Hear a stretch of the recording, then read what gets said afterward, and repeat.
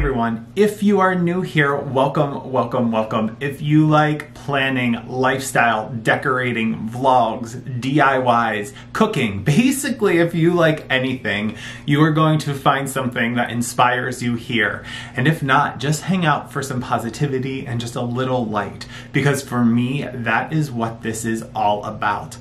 I am so excited about today's video because I have jumped full steam into the world of digital planning. And I've had a lot of conversations with a lot of you over on Instagram. By the way, if you're not following me over there, you should be. I'll leave my information all linked down below. I'd love to catch up with you over there. But a lot of us have felt really intimidated by digital planning. And I'll be honest, earlier this year, I gave it a try and I found it really frustrating and a little overwhelming. Since March, I've gone back into it because I've had a little bit more time. I've done my research and I have learned to really love it. I believe it's increased my productivity. I find it very relaxing, very calming, and just an overall really enjoyable, flexible, and customizable experience. And today, I'm excited to just simply share the things that I've learned to simply get you beginning. Because let's face it, that is the toughest part. So today's video is about getting the planner from where you purchase it into an app where you can use it, and some tips and tricks in how to manipulate things as you go. Moving forward, I'm going to do a monthly plan with me where I will get to share the new things I've learned, the new products I've discovered. In the meantime, every planner that I mention or work with in today's video is going to be linked down below in case you want to get the same exact one. Without further ado, let's jump on in. The first thing you're going to want to do is download a program that you can open your planner in. For me, I use GoodNotes, and particularly GoodNotes 5, which I've really been enjoying. Now, digital planning is just like regular planning. It's super personal and there are lots of options. I started by using the Boss Planner, but recently I've had more time to do some research and have found many on Etsy that I've enjoyed and played with, but they all kind of function the same. So today we're going to be looking at one that I found on Etsy that I've really been enjoying. Let's talk about how you just get the planner up and running, because if you are a beginner like me, that's the first thing that intimidated me, was figuring it out, and then I realized how easy it actually is. I'm going to go ahead to the Etsy shop where I purchased my planner. I'm going to go ahead and I'm going to download that planner. As you can see, it is opened up on my Safari, but it's not useful. It's in a PDF form.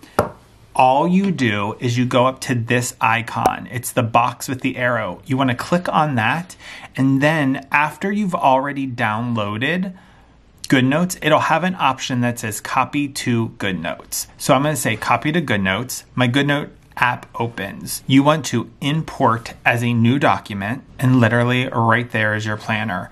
If you are in GoodNotes and you hit that back arrow, it'll always take you there.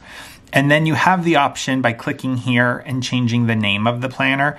As you can see, I have two open because I have already set this planner up. I have gone ahead and opened up my planner. It's the one that we just downloaded in. And I'm going to go ahead and show you some features of this one that I particularly really like. These black fonts, they come blank because it allows you to make the tabs whatever you want. So you can see that I did daily journal, travel journal, content planning, home inspiration, work-related affirmations, book tracker, purchases, goal tracker, project plans, and quotes. And then there's also a year at a glance. Right now, my pen in the top right corner is blue. That means whatever I click on, all the hyperlinks are going to work right now. As soon as I click that pencil, you see the toolbar come up. That means now I can write wherever I want to on my planner. If you want your links working, the first thing you want to do is make sure that that circle is blue and that toolbar isn't showing. This planner is so amazing. I do really like the color scheme, even though I'm not much of a pink person. It has that mustard and tan that I kind of really like the vibe of it. So I'll show you what I set up so far.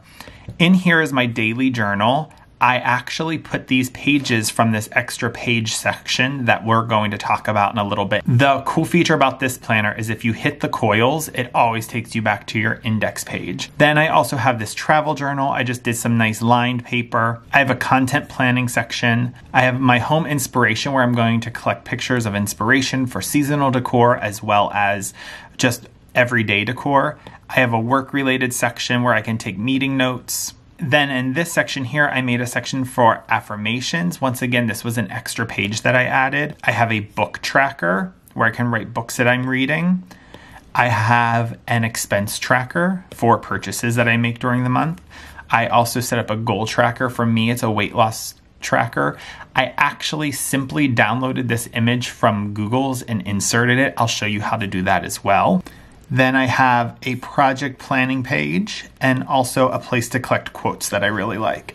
Then these already come populated. Like I said, I made these. A year at a glance shows up for you, a goal section, as well as a vision board. As you see, I've not had time to really work within those. The next is your month tabs are at the top. So right here is my July calendar. What I love about this is if you tap the bottom right, it takes you to your weekly page. If you tap the number, let's go to this one, it takes you to your daily page. And then what's really nice is when you're in your daily page, you can do a lot of copying and pasting. It's not like working with a paper planner where all of a sudden if you make a mistake, it's like permanent or there's like a mark left. I love the fact that I can make a mistake and easily delete it. Let's just say I'm going into tomorrow. So I can just turn the page to tomorrow and I haven't planned it. But I need all of these times written out in this section. You'll also see that these look very different, and that's because I added things over it, which once again, we're going to talk about. The great thing is I can turn my pen on and there's this lasso tool right here. I can click this lasso tool and I can circle those times. I can say copy. I can come right over here. I also picked up the Post-it by accident. And I can just easily paste them on tomorrow's page. Say I want tomorrow's layout to look exactly the same. I can come in here and I can literally take my lasso tool.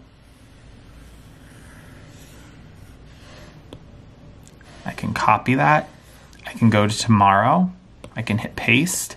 I can literally lay this right over. Say I'm a little off. I don't like how I'm crossing out that circle and over a little too much. I can simply grab it again and I can adjust it. Isn't that amazing? Let's say I didn't want this yay sticker. If you click on the picture, once you start tapping each of these individually, I can now move this one wherever I want it to be. That is one thing that I'm absolutely loving about digital planning is that I can simply grab things and replicate layouts that I really, really like and that are already working for me just by copying and pasting. And I find that it just speeds up the process. Even this, let me show you. This text box, I clearly did not handwrite that. I'm gonna copy that. I'm gonna drag it over so tomorrow looks just like today because I actually really, really like this setup. Now, I just brought over this text box because that's not my writing, I wish it was, and this Post-it, but I wanna work with this text box and change the date for tomorrow. I can literally tap the text box, tap my font, delete that out, hit 17, 20, and done. It's just so nice to work with. And then what's really nice, say today I don't get to revising this August calendar. I can go here, I'm gonna turn off images and I'm gonna turn off text boxes because I only wanna grab my handwriting. I'm going to zoom in and I'm just going to circle revise August calendar. And I'm going to hold it down, I'm gonna hit copy. I'm going to go now to tomorrow and I'm gonna hold down, I'm gonna hit paste, and I'm going to put this as my first to do because I didn't get it done. That's what I love about digital planning. It's just so easy to manipulate and move day to day. Once you master this lasso tool, that's like the game changer for me. Now let's talk about adding extra pages. So For my links to work, I need to make sure that blue circle is on, and I'm going to click here on this tab that says extra pages. Now, not every planner will come with extra pages, but most do have templates. Even the Boss Planner has templates. This one just has a really great source of extra pages. So let's look at this weekly reflection. I'm going to click the 3 circles at the top and say copy page. Now, for this planner, as soon as I hit that coil, it takes me back to my index. Say for that page, I want to put it here in my daily journal. I'm going to click the 4 squares that show a grid of your pages. So I'm going to go there. It's highlighted where I'm at. I'm on page 518 in my daily journal. I'm going to go below and I'm going to say add page after. I'm going to say paste page. Boom, my page is right there. I can do that as many times as I want. I just never want to remove a page because that breaks the link. That's how you add pages. Now, let me show you how I add stickers. I'm going to close this out. I'm going to open my sticker book. What's awesome about GoodNotes is my planner is still a tab because I didn't close out the tab. I opened up a new tab, which is my sticker book.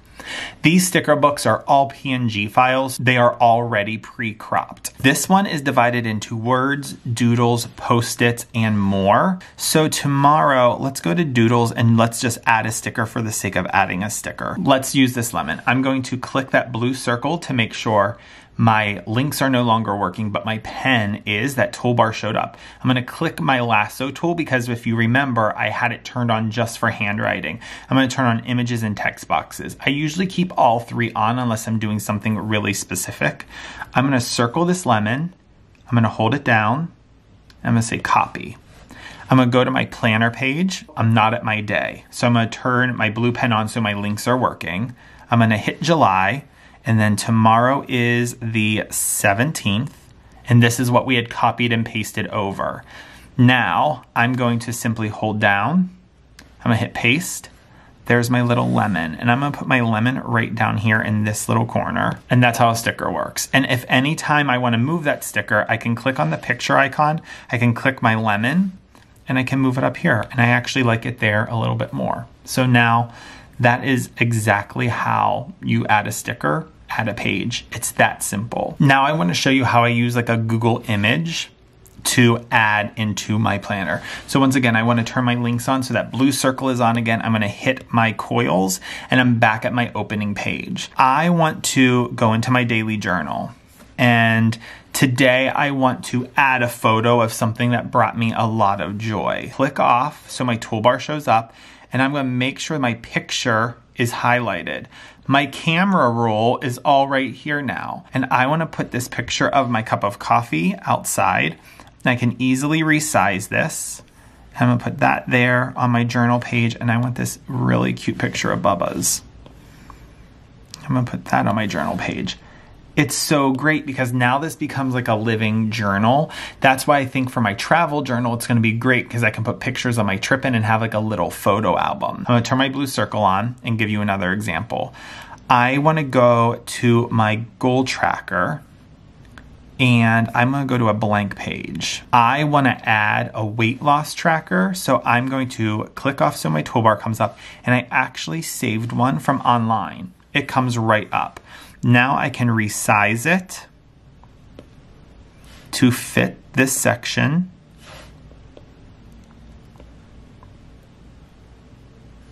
Boom.